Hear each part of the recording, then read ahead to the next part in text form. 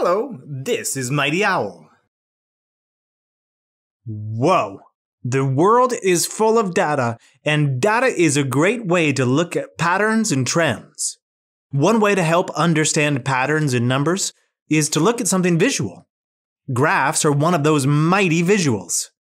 Let's see how some of our friends have been using graphs to help them solve problems. Mia has been tracking her spending for her electrical bill, and she wants to know if it's been going up or down. Well, let's graph the information in the table to help find out.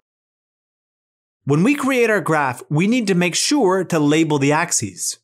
The bottom, or x-axis, will be labeled with the number of months, and the vertical, or y-axis, will be labeled with the cost of the electrical bill in dollars.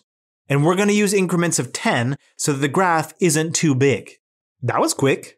Now that our graph is created, we can plot our points. We're going to start with the first month and find 1 along the x-axis here. We can then follow this up to get to the cost of the electrical bill, $56. Now this is a little past the middle between 50 and 60. Yeah, perfect. Next, month 2. $62 is just a little bit past 60. All right, there we go. All right, next month, we're going to start at the 3 and then move up to $47, which is pretty close to 50. All right, month 4 is at 65, so we can place the point halfway between 60 and 70. And last point, month 5, 67, so we can place that just below 70.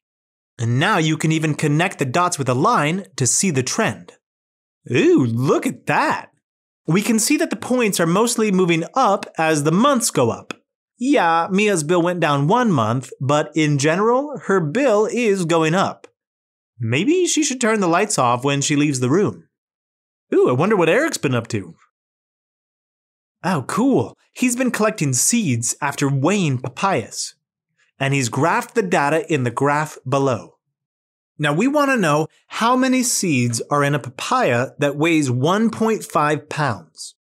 Well, let's start by finding 1.5 pounds along the x-axis labeled weight.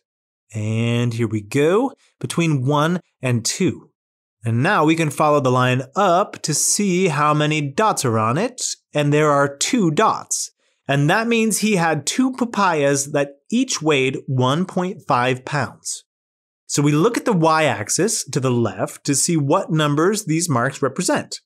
If you want, you can use a pencil or a ruler to help create a line to the y-axis.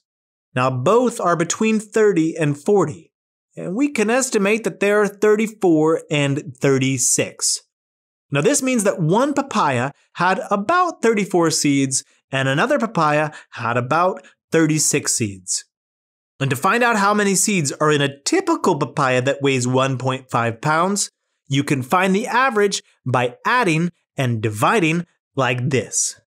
Okay, 34 and 36 equals 70 seeds, and we divide that by 2, and we get 35 seeds per papaya that weighs 1.5 pounds. Hey, great work on that problem. Oh, wow, cool, look at this map. Looks like Chen is studying a map of his neighborhood. Huh, what coordinate is Chen's house located at? Let's see.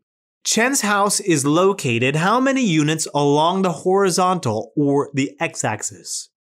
Well, there are 9 units until we get to Chen's house. And next, we want to see how many units up his house is. And there are 6 units to get to Chen's house. And this means that the coordinates for Chen's house are 9, 6. But how do you remember which number comes first? Well, think about it in alphabetical order. Since X comes before Y in the alphabet, we always list our coordinates as X, Y. Now, which location is south of Chen's house? Well, when we look at the compass, we can see that south is down, and the only location that is below Chen's house is the park. So the park is 1 unit south of Chen's house.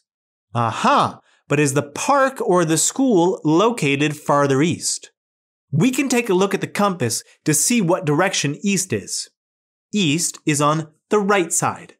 So is the park or the school farther to the right on the x-axis? The park has an x-coordinate of 1, and the school has an x-coordinate of 12. So the school is farther east than the park. Huh, map reading is fun. It's like a treasure hunt.